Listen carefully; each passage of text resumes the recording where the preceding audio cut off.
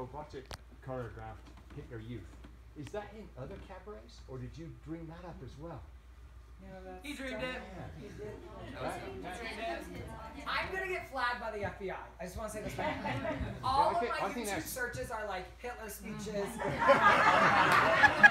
human bodies burning, sound effect.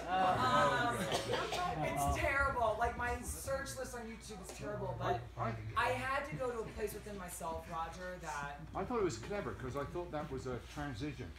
You know, before that you've got all the decadence that's going on.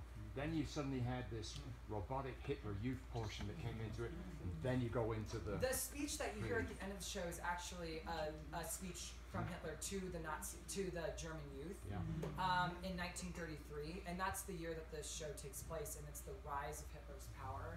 I don't know how many of you have read Mein Kampf, but it's pretty informative, and it's terrifying all in the same sense because we know the ending to it, but if you didn't know the ending to history and you read that book, it's actually incredibly inspiring. And that's what was hard for me, was to separate what I know from asking myself as an artist and as a human being and as a young man, what would I do in 1933?